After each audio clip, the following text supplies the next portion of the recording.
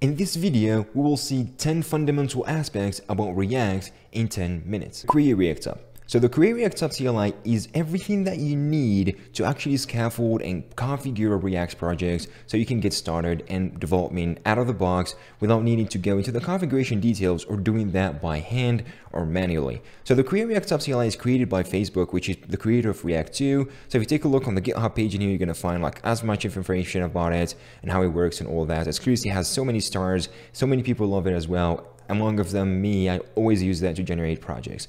So generate your projects, you need to open up a terminal, Windows, Mac, or Linux, and you need to have npm installed. Once you do that, you got npx, you run npx, create -react-app, then you need to give it the project's name. And here you can name it whatever, like my up in here or whatever like that. You click enter, it will start the installation. It will start putting everything together from installing dependencies, configuring and putting the webpack configs. Everything that you require will be installed for you by the Create React app CLI, and you will have a ready-made React project. And if you open up the projects using your favorite code editor, you're gonna find everything that you need, all the files, and it's actually ready for you to start developing your React application. The React DOM.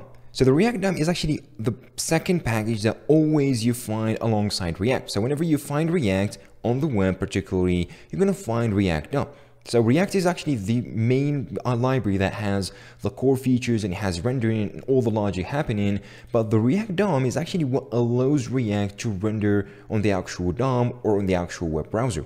So this package in here allows the linking or allows the rendering of the React tree as created in here into a particular container. So for example, in here we're doing document.getElements.id and we're choosing the root element. If you go into our HTML file, we're going to find the root element is actually where we're going to be rendering our React tree inside. So we're telling it, oh, just grab me this particular element with this root ID and render everything inside between of these two divs. That's basically what the React DOM basically does. So whenever you put actually inside of that, for example, a text in here, hello from React DOM, you're going to find that is basically being rendered. And if you take a look on the inspect elements, you're going to find the root directory or the root div in here. It has inside it exactly that. And that's what exactly the React DOM exists for. Components. So a component basically is a function or a class that renders something into the DOM. And by that something, I mean something that looks like an HTML, which is called JSX. So it basically returns that, and that is actually called a component. So it has a function name, it takes a props, which are basically like arguments in functions, but are more particular for React. So it takes that and it returns the div, and you can imagine yourself like returning a div in actual HTML. So div in here has some like class name in here, and it returns some text inside of it. And that's exactly what it renders. But the interesting part as well for the props, a props is actually an object that can have many properties of fields. So props in here is wherever you're going to be passing outside on the app is you can access it in here and you can render it exactly. So for example, the props.name in our case returns or actually equals to the on the browser. If you take a look where we are rendering the app, this is where we are rendering the app in here, and we're passing this prop, the name prop, which is exactly what we're using right here, we're passing it to be on the browser. So whenever you pass through this one, it will be available through the props, it's going to be an object, and it will be eventually like rendered or used across the whole component in here, states and hooks. So basically a state is actually what allows the component to store the variables or manage the UI in order to update the actual UI look and feel whenever there is a data change. So for example, in here we got this input variable, we got some like checkbox, and we got a button. So this variable or this particular input, what holds is we are actually needing to input the username of the current user. So we're telling him, oh, please enter your username, but we can't actually hold that unless we've got a state. So to do that, we can actually use what's called hooks, which is a React feature that allows you to create state and actually manage it inside of a functional component. So simply to create hooks, all you need to do is, for example, create like use state in here, which is going to be imported from the React library. It's going to return the actual data variable, which is the username, and a function that allows you to update that username, which will update the local state of this current like component. So the second thing here, we're going to have another function that's going to take care of whenever you put something inside of this input of the username, we are going to update that with the current input's value. So it's just taking the DOM value, it's going to set it, and it's going to update the state. So we'll also need in here to do like an onSubmit. So whenever you click on this button, we're going to show an alert that includes the current username, which is held into this particular state.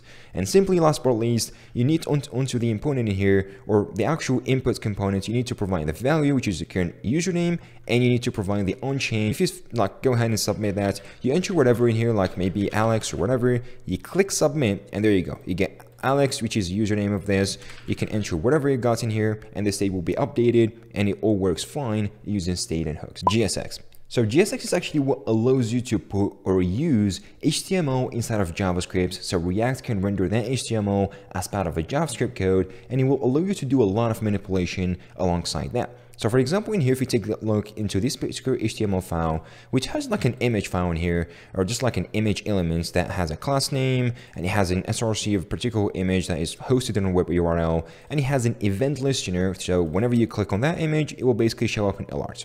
As simple as that. So how can we convert this into using GSX and put it inside of React? So as we know, we've got a component in here, we're going to return something. So this is what an image is. So how can we put that? It basically shares a lot of aspects, but there's teeny tiny changes you need to pay attention to for GSX versus the regular HTML. So for example, in here, we got in here. So if you can want to do like the class name, there's no class keyword. So you need to replace this with a class name and provide that, which basically just corresponds to the class attribute in here in HTML. For example, you want to have the SRC, you just put the SRC. The onClick in here, it's not going to be the same way because this is more like a string based, but since we know that JavaScript uses callbacks, so you can easily put a callback in here, you can have an alert, you can do whatever you want with it. You can do like different stuff, for example, on mouse over. So for example, in here, for example, if you go into like over the mouse, you see we get the console log because this event is being triggered, but if you click on this, we're going to get the alert, which is going to be triggered by this. Functional components versus class components.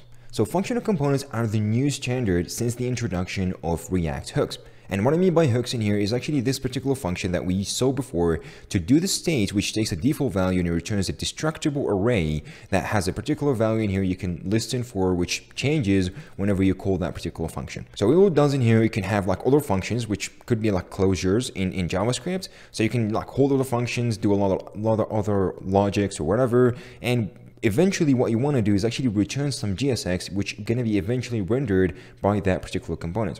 So if you jump into the class components, they don't differ much from the functional components, but the main difference in here is clearly they extend the actual components and they have some methods like the constructor that needs to be provided, otherwise it won't work. So you need to call super in this, you need to have a state, which is like, you know, a global variable, you need to use this, which is a little bit kind of ugly. So you can benefit a lot from what classes can offer in JavaScript, but if you compare it to the functional components, they are much easier compared to class components. Error boundaries. So error boundaries are special React components that allows you to catch errors inside of your components. So you can imagine them as the catch or the try catch in JavaScript, but they are made for particular React components. So an error boundary looks like something like this. It should be a class, it extends the React component, and it should actually provide or implements the get derived state from error, which is a method that allows you to basically get a particular state if it detects there is an error. So this state will be returned in here, it will replace the original state, and on the rendering side in here, you can have the state and check, oh, if it has an error, please go ahead and display this h1 with where it occurred. So for example, in here to use an error boundary, you need to wrap up the error boundary, and whatever child is part of this error boundary in here is gonna like this error boundary will catch whatever errors comes in their child. For example, we got this error component in here, which is I haven't commented, but if you take a look on it, it is just an error component that tries to access a profession or a property inside of this particular object that doesn't exist. This will basically go ahead and throw a JavaScript error that, you know, this particular error boundary will be able to catch. So if you go back in here, as you can see now we got both rendered because they were commented, but as soon as they save in this, it could say, oh, where error occurred, refs. So refs are a special way to access the instance of a particular component. For example, in here, we want to access the instance of this DOM component, which is the input component, and access the vanilla JavaScript DOM methods to manipulate that particular input. So to use a ref, simply you need to do is like do use ref in here, which is going to be imported from the React library. It's going to return a ref instance and make sure to have this on top just for like, you know, a better usage. Once you've got that, you can go ahead and use this and provide it to the components that you want to have the current ref for.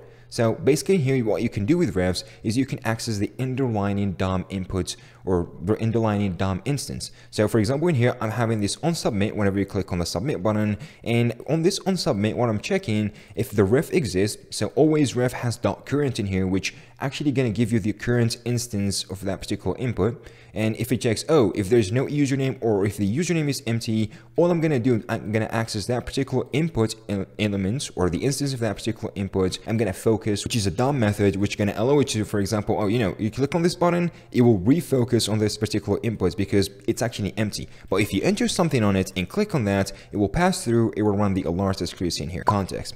So a context is actually a way to share state between one or multiple components as a child without explicitly passing them as props. So for example, to create a context in here, you use React, you do create context, you can pass it a default thing in here, but we're leaving empty, and that's actually our context instance. So you can export that, and if you go into your components, for example, we got this component in here, we grab in the context, and we do like, oh, I want to access my context in here, I want to access the provider. So every context should have a provider, and the provider takes a value that's going to take that particular value, which is currently this particular object, and is going to provide it to all the children inside of that particular context, which means it will be provided into the image components and the details components without explicitly passing through as props. So if you go into the image in here, we actually access the username, we use context hook, we pass it our context we want to access, and it's gonna grab us whatever data is actually inside the context. And remember, the context actually has the username, so we're actually getting the username in here, and we can just like go ahead and render it. So you say username, and that's actually what equals to Harry Potter.